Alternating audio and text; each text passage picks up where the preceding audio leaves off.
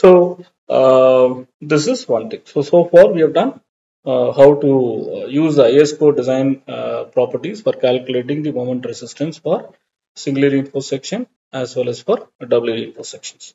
Now let's briefly talk about how to analyze this flanged sections. So usually in a reinforced concrete construction, when you go for a monolithic construction, when cast in place construction, everything is casted together. You set a formwork and then you cast everything together. Okay, and floor systems and slabs and beams are always placed in monolithic pour. That means they are all poured together. Concrete is poured together. So a part of the slab acts as a top flange to the beam. Okay, depending upon the location of the beam, whether it is actually on the edge of the building or as an interior beam, it can either act as a T beam or act as an L beam. Okay, inverted L beams, spandrel beams. So depending upon the location of the beam, a portion of the slab will act as a beam. And edge beam will have this kind of L-shaped flanges. The middle interior beam will have this kind of T sections. That again also depends upon whether you're looking at the midspan or at the support for gravity loads. Okay, so we'll see. Now I'm taking a simple free body diagram of a beam that is as a part of a continuous system which is undergoing bending like this. You can see clearly that. Okay, so this is a sagging moment that you have cracks on the midspan location. Then you have hogging moment that is creating some cracks on the support location, right? So this is how it is going to bend. So it is going to develop tension at the support at the top and then tension at the bottom at the midspan location. So if I'm taking sections at different locations, for example, if I'm taking a section right here at this location at AA, so how is it going to look like? So I'm going to have there may be a situation that this is a sagging bending moment, right? So the flange is actually in compression. Okay, or in other words, this T sections, the flange is actually in compression. The bottom portion, wherever you have kept reinforcement, that is in tension. So, but there may be another situation. The depth of the neutral axis, for example, XU here, can become greater than depth of your flange. So it's when your neutral axis is less than the thickness of the flange. In fact, this entire concrete compression can be calculated from your rectangular stress. Instead of B, you have to use BF in your CC calculation, which is your concrete forcing compression. But in this case, when your neutral axis depth becomes more than your thickness of the flange or depth of your flange, now what you have is you have a T-shaped area, compression area, where a web is resisting and also portion of the flange is resisting in compression. So the B that what I need to use in my CC calculations, it will not be constant. It is changing, right? Because if I take right at the top, the entire flange width will be contributing to compression. If I'm taking at the web, only the BW that will contribute in compression. Now for the same, though the slab is part of the beam, if I'm taking a section at the support, now tension and compression are reversed. Okay, though I have a flange, but the flange is not going to contribute in compression. So whatever the steel that is there, now it is going to be at the top at the flange location. That will take tension. Now the compression side will be only rectangular.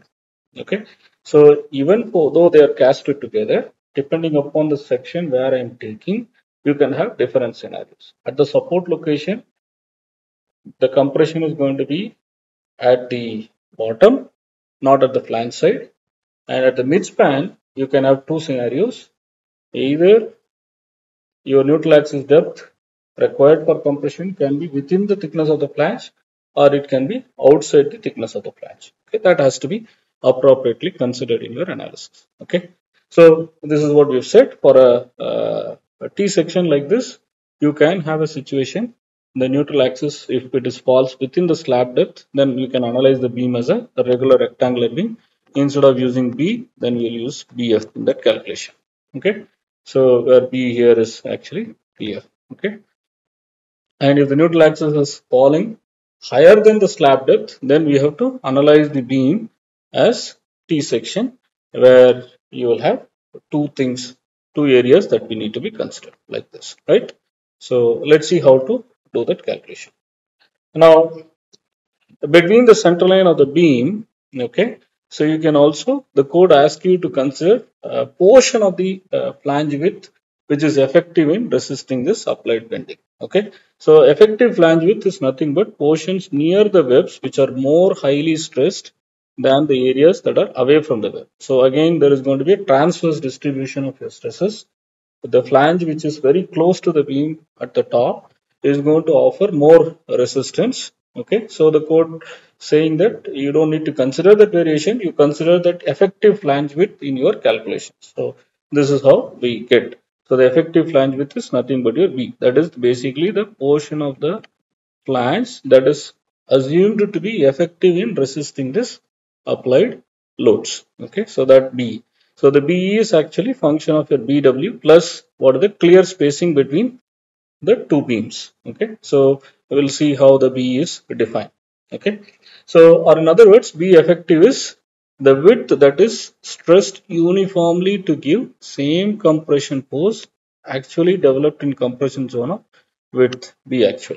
Okay, so this is the stress variation that you're going to have. So you're going to have high stress variations here close to this beam, and then as you go away from here, it will die down. Okay, so what the code is saying is, okay, you can take the entire thing to be an average stress distribution, and then that portion is taken as an effective width that is going to give uniformly stress, though it is not going to be uniformly stress, which is going to give, we are assuming uniform stress distribution so that the same compression force can be achieved when you are using effective width.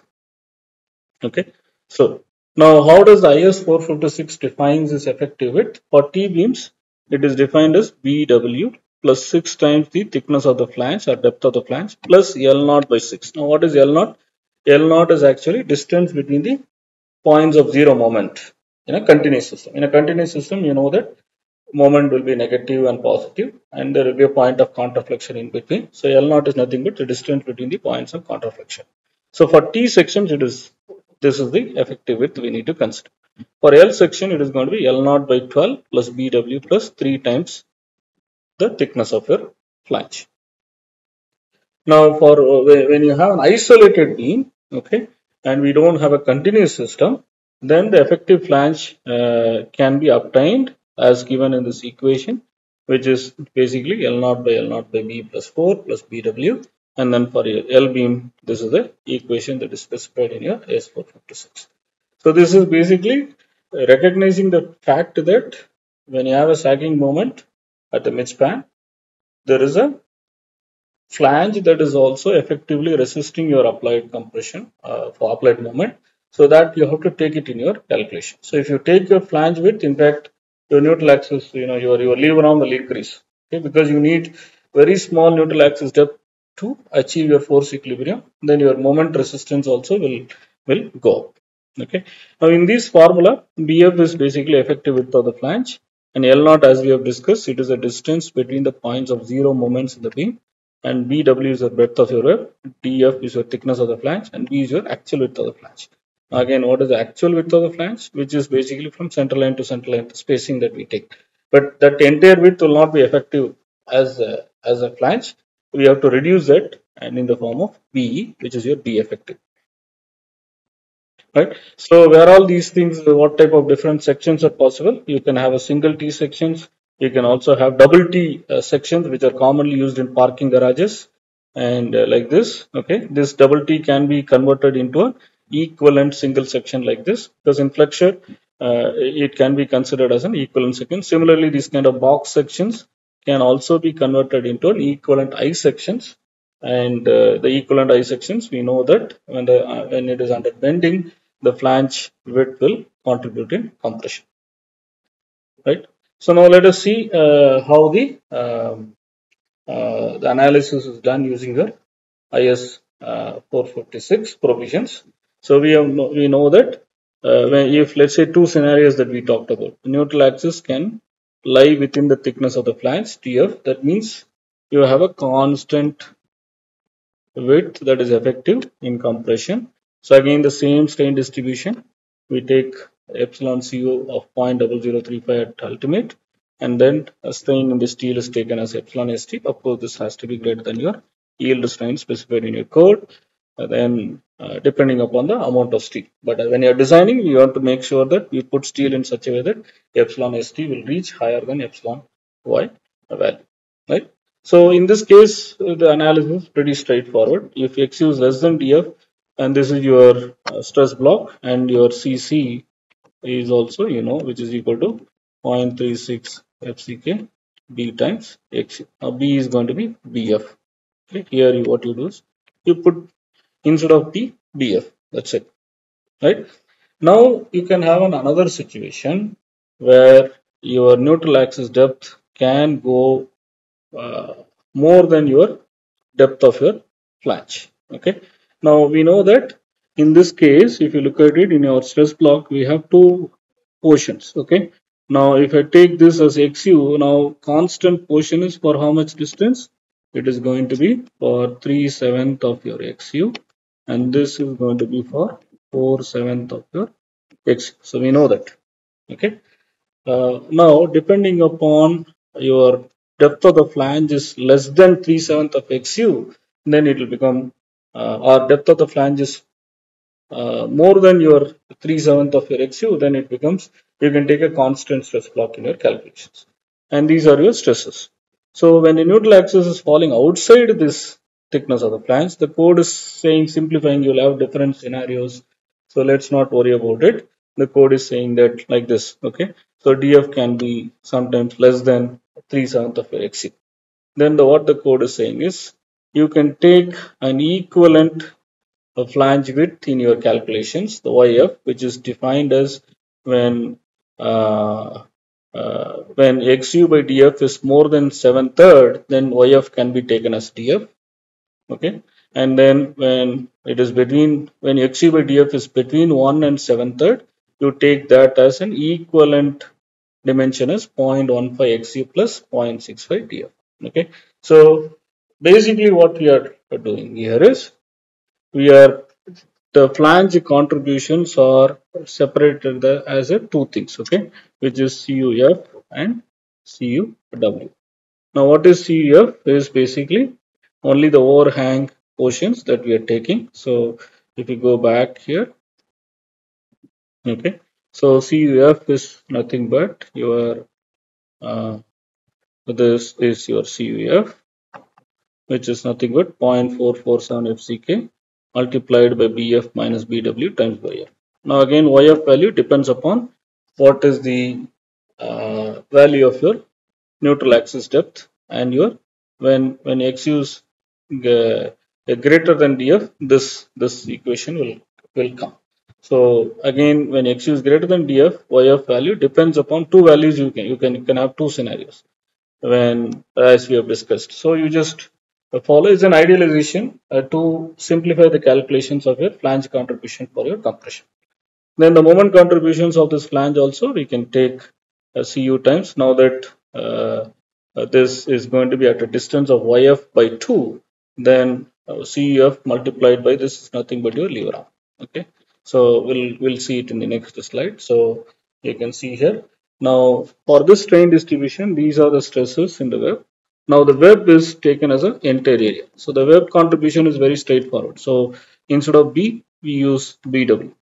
Now for the flange contributions, what we have to use is, we have to use BF minus BW is the total width. That is this width and this width. So let's say this S2 and this S2.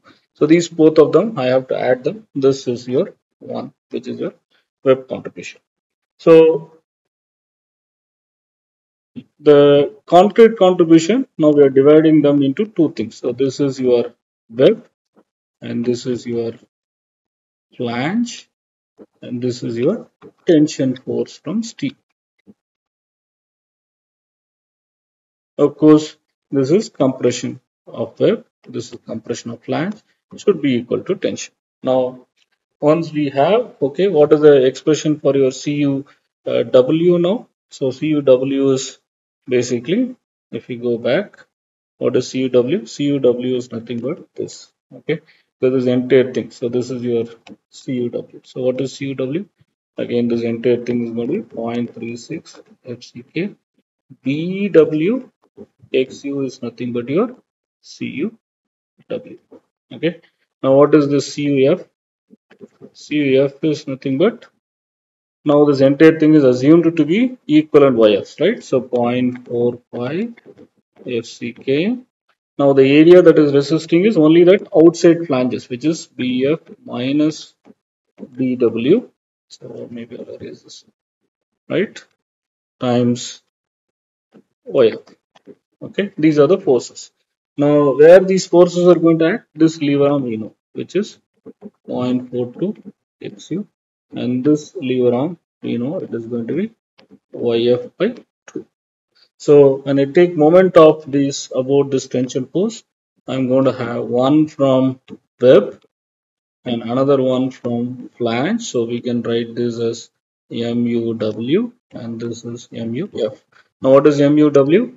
MUW is force from CUW, okay, which is this times your lever arm, which is D minus 0.416 XU. Now this is your CUF and this is your lever arm, okay, which is your lever arm for your compression flange contribution. So when you add them up, you get your total moment resistance. Okay, so in this way, we can do our flange section analysis also. Okay, so we can summarize whatever that we have discussed in this module. Okay, we discussed the design aspects of section without compression reinforcement.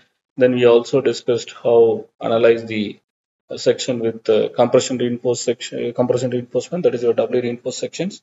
And then we also talked about how to analyze the flange sections. And then we also did the calculation using IS codes. We took a couple of examples and we did how to do the calculations for finding the amount of steel for singly reinforced section. Similarly, for a demand of 1500 kilometer meter, we saw how to calculate the amount of steel for doubly reinforced section. Then we also calculated capacities and compared with what we did previously using moment curvature analysis. So we found that the IS code provisions are conservative from 15 to 20 percentage, because design codes have to estimate the capacities in a conservative way, so that the IS codes were doing a reasonably good job in terms of predicting the capacities in a conservative way. So with this, we will complete this flexural module. We'll start with shear in the next part of the video. Thank you.